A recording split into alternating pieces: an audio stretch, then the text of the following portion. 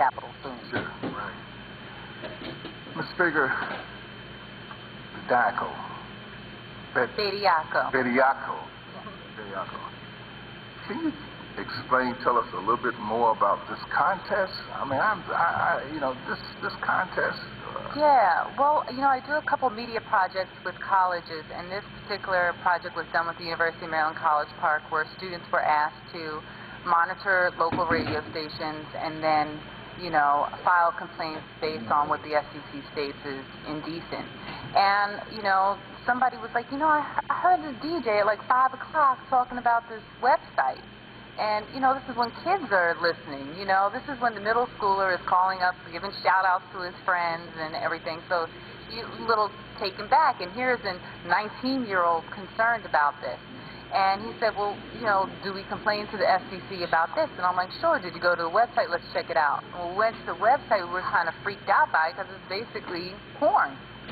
There was no restrictions. There was no, even the minimal pop-up that says you have to be 18 didn't even pop up. And, for them to tell us that, contacting Virgin, this wasn't about sex. I mean, some of these girls, you don't even see their underwear, and some of them are, looking in the camera and taking a picture of their butts in the mirror. And it just takes you back, and you're like, this is allowed to happen. And they want to keep telling us, it's not about sex. It's, this is a song about booty. Except that it was a white rapper, and in the video it's mostly black women and their butts, and it's a silly song. And so, we complained. The website then went up with the little 18 over thing, but you can't keep kids, off that. And the fact is, all the DJs, in the area were mentioning the website. So somehow there was some promotion that was just like, hey, go to missnewbooty.com. I mean, the website's not even up now. They took it down, and it goes right to the rapper's webpage if you try to access it. But this is part of a whole bunch of things. The local radio station here, the Clear Channel 1, the top 40 music, had the best year ever. They have an over 20 share of 12 to 17-year-olds that listen to the radio station. You never hear the radio stations bragging about, we have a 20 share in 12 to 17-year-olds. They only brag about their 18 to 34 or their 25 to 54, whatever it is. And in reality, all the hip-hop stations have double digits, usually in the 20s, for kids. And this is what the songs that you're hearing on the radio, the one that David Banner was talking about that he did called Play, that the clean version on the radio is talking about creaming in your thong and playing with your clit. These are the songs that are on the radio. I don't know what slice of life. It's just like only the strip club slice of life is being reflected in the music that we're hearing on the radio. You never hear anything else. There isn't anything else. And one of the reasons you didn't have a female hip-hop artist is because those record executives aren't signing them. The other thing that David Banner didn't say, and he kind of said but didn't say, when he talked about his music career going down the hill, he was told, we need a hit song. And we want something like the Whisper song. The Whisper song was a huge song with the hook was, wait till you see my dick. And sorry for the language, but this is what our kids are hearing, we should be upset. And the fact is, his song is very much like that song, and he was right. It was about dollars, and it went straight up. And that's what the executive said that they wanted, and that's what they got, and he made money, and they made money. And this culture keeps going. But what happens with the females, MC Lyte can't get a deal. Lauryn Hill can't get a deal. Method Man made a song that questioned BET. Do you think they're going to play that? No. Nothing that talks about white men or questions their authority gets airplay on the radio or supported by the record labels. But when we want to talk about each other, killing each other, devaluing education, that's okay. Again, just like the book, which I read and I love, The Black Image and the White Mind, it talks about basically we're entertainment for this, and it makes sense when you're talking about how is that so that whites are buying more music, they're the larger population. And the fact is, there's another study by Me Productions that said even our kids don't really even like hip-hop after a certain age. Like when they get to be like 19, they start loving R&B more than they like hip-hop. So, you know, it's not about us. We are the entertainment, you know. Well, how do you deal with the images of, say, a Common or a Kanye West? What is the underpinning and the rationale for their success vis-a-vis the hard hip-hop artists? Well, what is happening, if I had $18 million in my marketing budget like 50 Cent had, then I'd be the #1 rapper too. You know, when I was in the music industry, you know, the common thing is if they play it, they will listen. The fact that they can't even get on the radio, their record labels aren't putting money behind them. You know, Kanye is great because he made a kind of a niche for himself. Because he's controversial, makes him popular, and it's great. Common, you know, he's still on the you know, kind of underground tip, as they say. You know, he's getting more exposure, but his record company doesn't put a lot of money behind him. Mos Def, The Roots, you know, their record labels aren't supporting them like they're supporting the Young Jocks, Little Jeezys, and Lil Waynes, and all these 50 Cent, and all these other folks. They're not getting the same dollars, and so it's all about marketing. If you can get on MTV, and MTV, Viacom sets the standard. It's at a point where if you get on BET or MTV, then radio will follow. You can look at Billboard and you can track it. It falls in line with each other, and it's not about sales. So you kind of explained to me. You know, I wondered what happened to Lauren. You know, she was one of my favorites, and I just, you know. Still out there. She's still out there, and Erykah Badu is. Oh yeah, she's. Jill Scott released today. Oh yeah, and NDRE. I understand that she's not promoted. Is that? She's still out there. They're all still there, and most of them have realized that why should I be with a record label when they're not going to support me? I might as well go independent. And actually, I would suggest that all artists go independent because they don't make money selling records. Record executives make money from these artists selling records. They make money from all their endorsement deals. The whole thing is the record, they don't need the record industry. I worked Scarface when I worked at Capital EMI Records. And you know what? We never took them to radio. We didn't really have the internet at that time. It's around 95. And we always went to the club with his music. That's where it went. His music, quote unquote, wasn't appropriate for radio because of the public airwaves and because we weren't in the heat of consolidation. Radio stations wouldn't play him. And you know what? He went gold and platinum every time. You do not need radio airplay to sell records. You know, and he was doing it with club and name recognition. And now that you have the internet, you can bypass all of this need to be on public airwaves. Dr. Deal, in your testimony, you state that research on violent hip-hop videos increases adversarial sexual beliefs of both men and women and an acceptance of relationship violence. You know, how strong is this correlation, and you know, is this in any way disputed by other research? You also state that research shows that violent music lyrics lead to more aggressive thoughts and feelings. Does this translate into some of the aberrant behavior that society is reeling from now, particularly in certain urban communities? I'd say a couple of things about that. First, the research on hip-hop and video games as they evolve, there is less of that than there's research on other forms of media such as television and movies, simply because they've been around for a longer period of time. And I do think that as we're beginning to see changes in each media, we need to continue to watch what the effects of each of those forms is. But yes, theoretically underlying all these different forms of media, when you look at either stereotypical messages or you look at violent messages, it's been well documented over time, and I think mainstream psychology we don't dispute that there is a clear effect going on there. You asked me if people would dispute it. As I say, I don't think mainstream psychologists would, but the industry seems to always be able to find someone out there who is a psychologist who will, speak for their side. So I've learned in my career as a media psychologist that there's always controversy following it, but in my estimation, there's strong evidence out there of an important link between those factors. There seems to be a nexus between the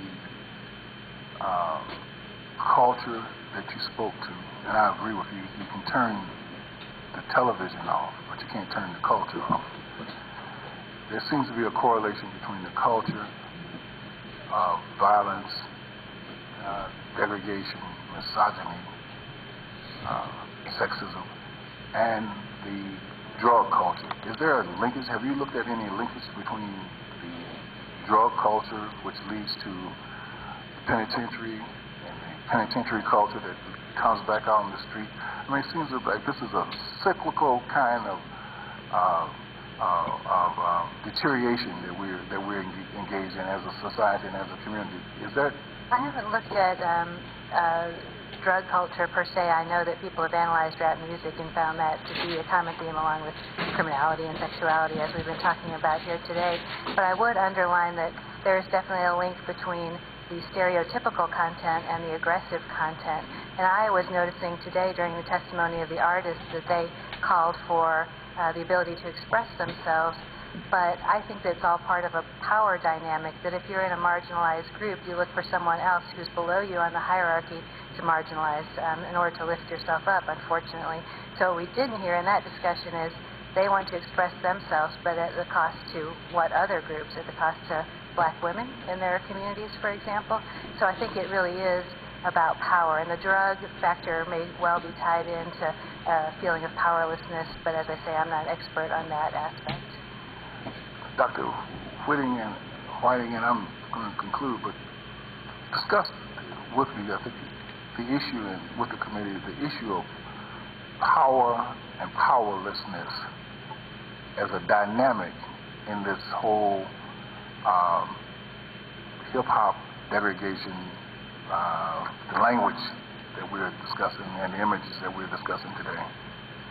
I think what Dr. Deal said is absolutely on point in terms of what I heard from the second panel, and what I consistently heard repeated was this desire to express the turmoil, the degradation, the poverty in the communities as a kind of artistically rap music. This is what is going on in our hood. But when the congresswoman from Illinois asked, well, what is the impact on women, the argument just kept coming back to what's going on in our hood, and we need to do something about that. And what expressly came through was that women could be sacrificed as long as the larger, more important issue was laid out on the table: poverty, police brutality, drive-bys, et cetera, et cetera.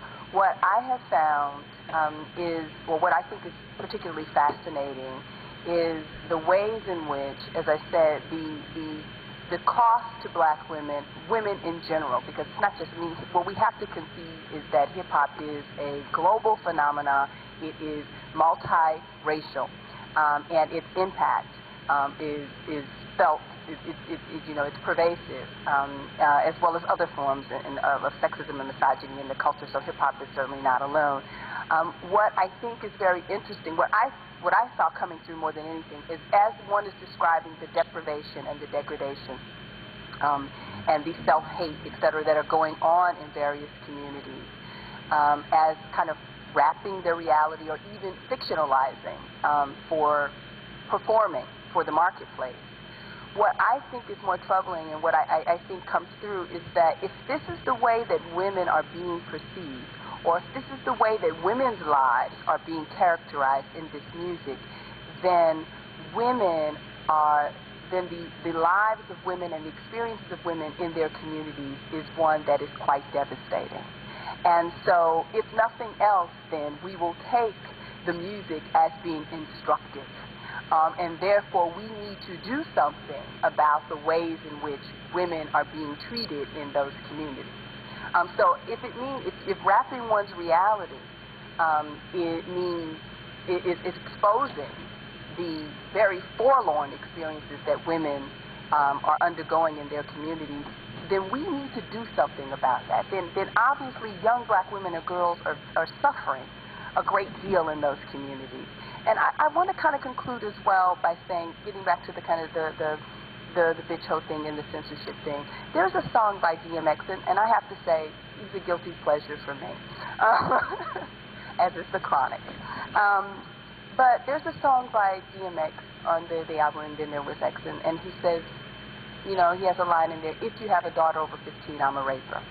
Now, one does not mention bitch or hoe or nigger in that line, but one has certainly described something that's absolutely visceral and violent and troubling.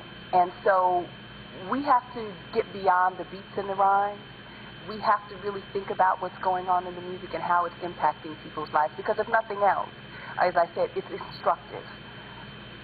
Conclude that. Oh, boy. I'm just, to a certain extent, I'm familiar, and I'm not shocked, but I'm flabbergasted. You know, because in my community, I live in the hood. I live right next to a public housing facility. I mean, my church, our pastor church, is right in the heart of the poorest community in the city of Chicago, and I'm there for a reason, because I want to be there. And I know that there is a lot of pain that goes on.